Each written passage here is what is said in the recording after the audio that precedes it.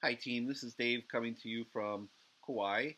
And I understand that we've had some ice storms back home. I want to make an offer to anybody that still doesn't have power. If you want to stay at our house, I hear we have power. So you're more than welcome to do that. We've got 3 bedrooms, 2.5 baths. So it should be enough for at least one family, maybe two. So if you need to, let me know.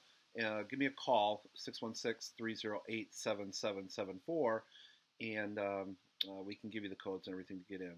And today, Kathy and I are going to go to the beach, but it's not like it sounds because we're under like a once in a century storm warning here that like everything is shut down, and we're going to go to the beach to watch 40 to 60 foot high waves.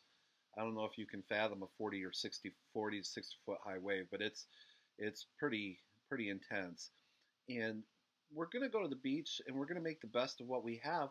And this just reminds me that when your life gets wavy, when the seas around you turn rough, you have two choices. You can either accept it and move on and make the best of it, or you can let it dictate you and kind of rule your life.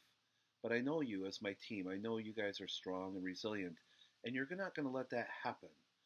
So when the seas of life turn rough and the storms come in and things get a little bit wavy, find the strength, find the courage, find the energy to keep going and to find your blessings.